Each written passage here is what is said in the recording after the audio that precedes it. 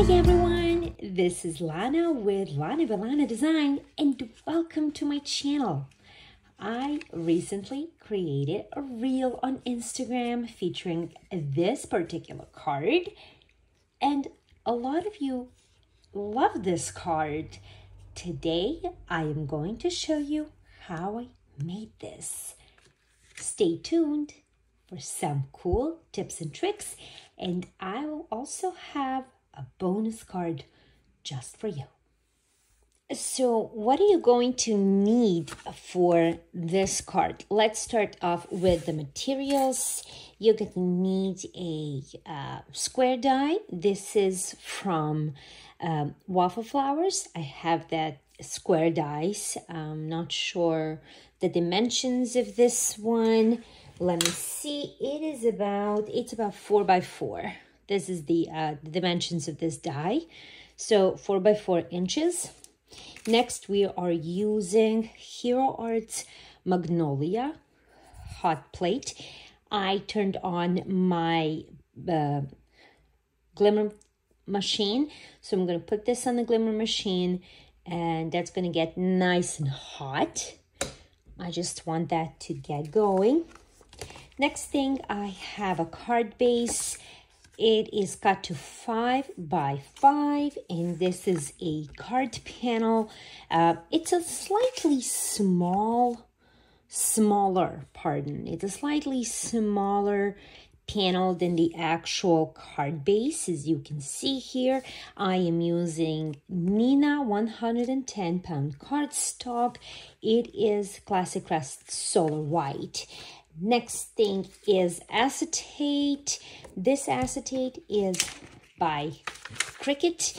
I am using this acetate because I have it in my stock. I didn't actually purchase anything extra. This is what I just had on hand and decided to use it. You can use Cricut or any other acetate. I believe that Hero Arts acetate is also heat resistant and it should work with this technique. So those are the supplies that I'm going to use for this card. Now, here is the thing. While my press is heating up, of course, the next thing you're going to need is, that I forgot to mention, is, of course, hot Glimmer foil.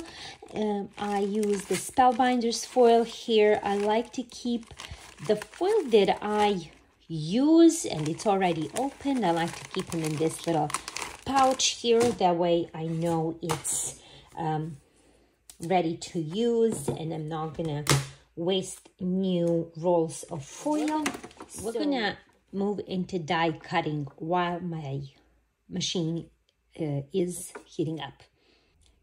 One thing to know, and this is, I'll give you a quick tip. Make sure that your bottom plate is not all used up, because that'll create wrinkles on the bottom of your paper. So the first thing you want to do is use removable adhesive here. And with the removable adhesive, I'm going to put a little bit of that adhesive on my card panel here. The first thing you want to do is get your card base and your card panel and position your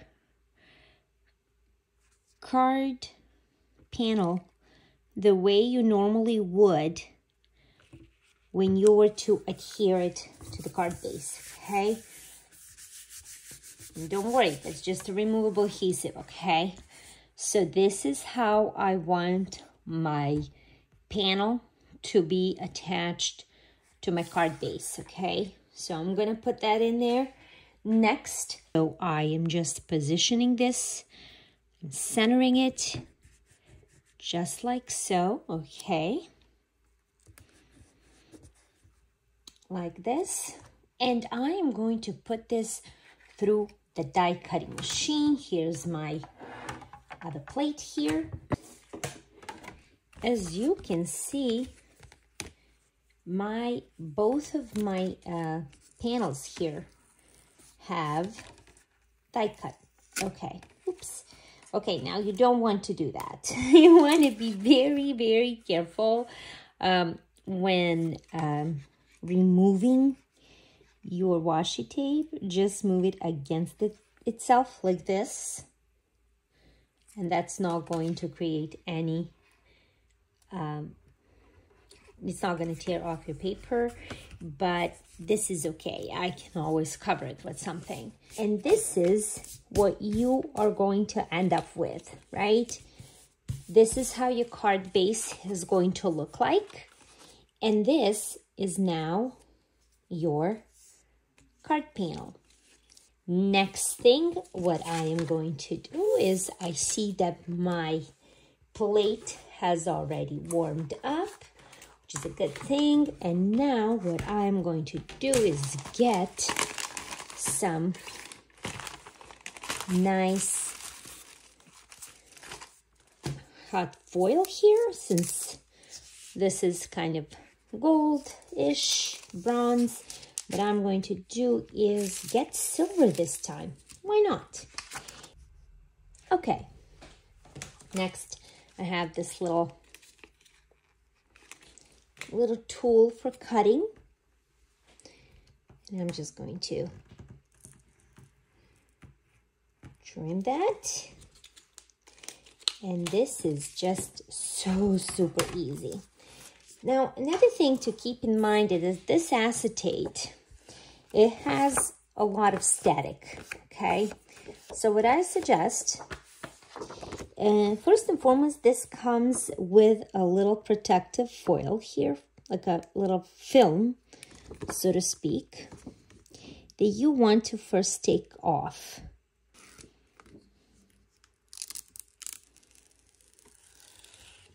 Take the film off. And next, I'm going to position this foil onto my acetate.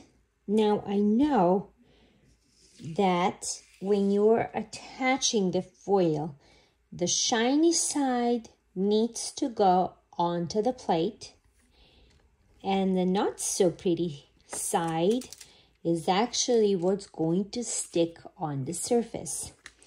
So I am just going to smooth this foil a little bit. And because it's acetate, there's a lot of static there. So I don't have to worry about my foil coming off. I'm just going to position this on the plate. And we're going to put it through the die cutting machine. And I'll be right back. Okay, and here I am back with our foil, and look at this. Oh my goodness, I just, oopsie, cannot get enough of this. I am just so crazy about this. I can do this all day long, honestly. Another thing here, if you remember me taking the film off of one side, you want to take that film off of another side as well. And that's how you get that beautiful clear look. Next thing, what you want to do is attach the foil. Of course, the pretty side goes on the inside here. I have art glitter glue. Okay, I am just going to put some of that art glitter glue on the inside of my little panel here. Next, I'm going to position my acetate right there. Next thing, I am going to put more glue on that acetate there, just like so. And I'm going to take this panel here that I have and attach it to my card base. Now, as you can see, this little acetate, piece of acetate, is sandwiched between the panel and the actual card or card base. You're done. You are absolutely done with creating this beautiful card. Look at that. Look at that shine. Isn't that awesome? Super quick and easy, really, honestly. Now, as I promised, I want to make another card with you real quick. Since this is super fast and fun to do. This card, for this card, I'm going to use Hero Arts Hot Foil Plate. Again, we're using plates, and this is their little fun, it is called Circle Confetti. Okay, so the first thing we are going to do, as I did previously, I am going to put this plate on my Glimmer hot foil to get nice and warm. Next thing, what I wanted to do is I already pre-cut my card base for a Slimline card, and this is again a little panel here that I created. It is it's just a slightly smaller than 4x9, but anyhow, this is going to be my base and this is my panel. I'm just attaching that to the base first, okay? Because this is where I want my card and how I want my card to look. Next thing, I grabbed this die. This die is again from Waffle Flowers. With this, what I am going to do is, so I'm going to put it right there. Now, don't be afraid. We're going to do some partial die cutting. I hope you have done that before. If you have not, then this is a great little tip that I have for you. Okay, so I'm just going to use a little bit of my washi tape here. Remove that tack a little. I am going to position two opposite corners of the die so the corners go from edge to edge of the card. And this time I will put the tape on the inside of the die. So this might be a little bit tricky for all of you who do not have a full-size die cutting machine to make a Slimline card, but you can most definitely do this with smaller cards. Now what I'm going to do, I positioned my Slimline card, it can fit this way. This will actually give you the idea that it's about 8.5 inches long, I should say, because that's the regular plate size. And when you are partially die cutting, you want to position your plate, your cover plate, in such manner that will cover everything you want to cut is going to be covered with this plate, and everything that it's not covered with this plate is not going to cut. So I lined this plate with the little corner here, and I am just going to hold this for a little bit, or while I can. Let me just straighten it up a little bit, like so. And I'm going to put it through the die cutting machine while I'm holding this until the machine catches that. Okay, look at this. Now I'm just going to remove this one first, and I'll be back in just a second. I have my little paper trimmer that I am going to use now. I am first going to fold the top and the bottom flaps inwards and just trim off this middle part here. And this is what you are going to end up with. Next, I'm going to finish the foiling and I will be back for the assembly. Okay, and I am back. Look at this. Ready for this? Look at that. Oh, how fun. Now, that is phenomenal. Look at that. Oh my gosh, I am so in love with this. So another thing what I'm going to do is just trim this little part here that it curled up a little bit. Next, take this and okay, let's use our little glue here. I am just going to first apply this glue here, okay? So I am just going to position this. So all you have to do is make sure you have enough glue there. And next thing what we're going to do is grab our panels here and our previously cut and attach it to the top and the bottom of your card. And that is it.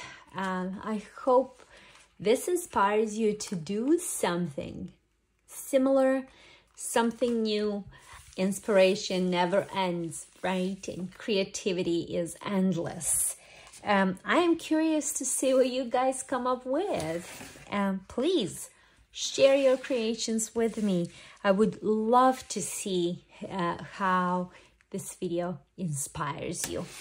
So this is what I used today to create these cool cards here. The Hero Arts foil plates. I just absolutely love them. I had to do something with this. I think this card is one of my favorites. Look at this. I mean, hello. I love it. I just absolutely love that little see-through part. I think that's pretty cool. And here it is. These little cool square cards. And I hope you like this video. If you have any questions, please do not hesitate to ask. I love interacting with my viewers. Again, thank you so much for watching this video. I really appreciate it. Thank you for requesting these cards and asking me to create something for you. And always happy to do so. If you have any other questions and wanted me to try something for you, please let me know. That way you won't have to. Thank you again so much, and I will see you soon with another video.